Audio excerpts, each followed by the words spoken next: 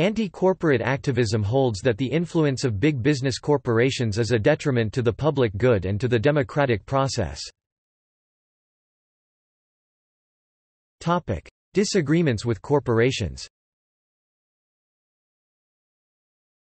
Activists argue that corporate globalization corresponds to a displacement in the transition from a highly industrial-based economy to one where trade development is connected with the financial deregulation on the basis of circulation of capital.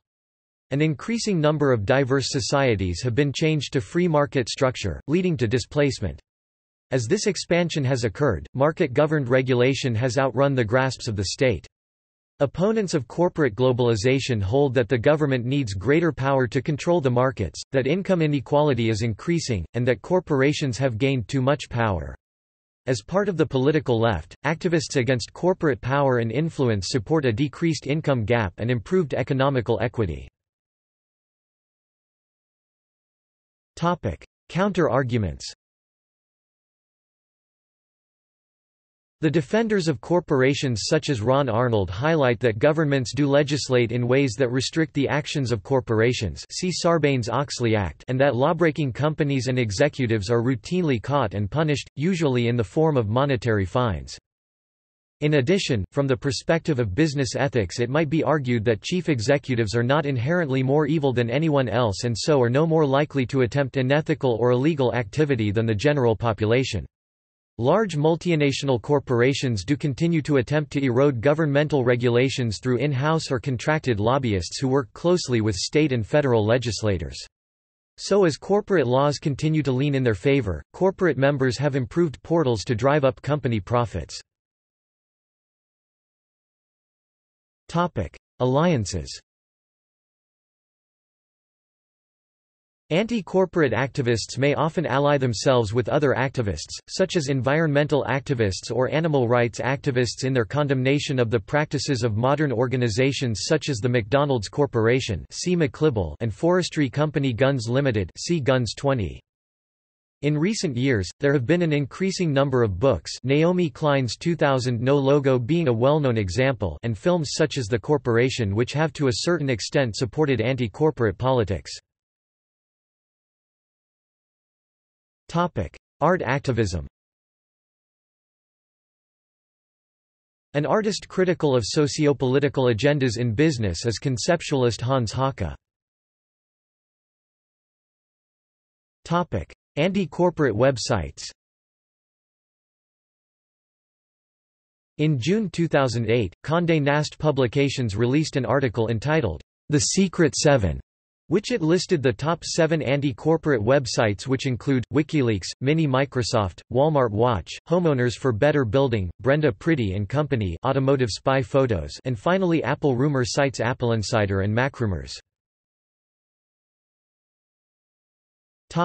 New digital media. Media and digital networking have become important features of modern anti-corporate movements.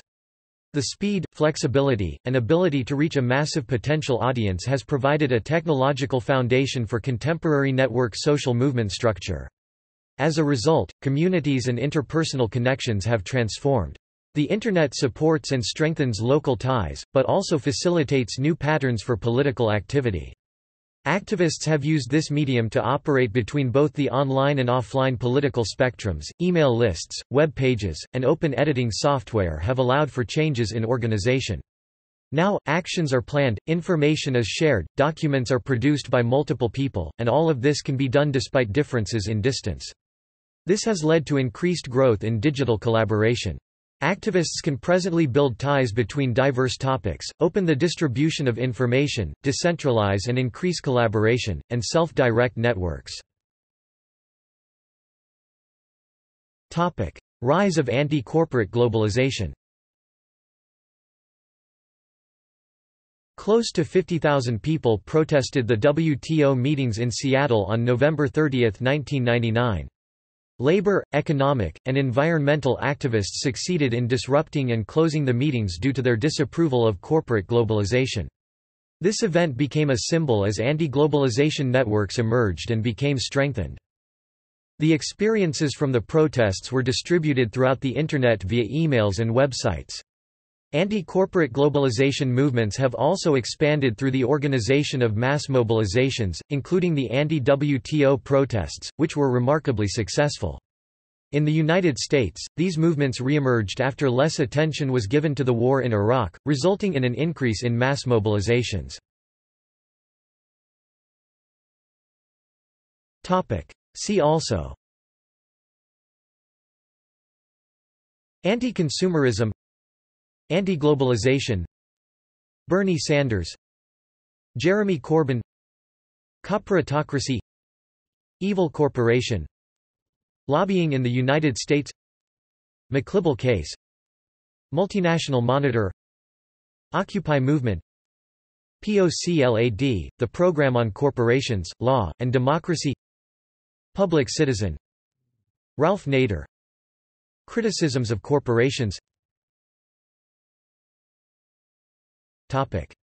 References. External links.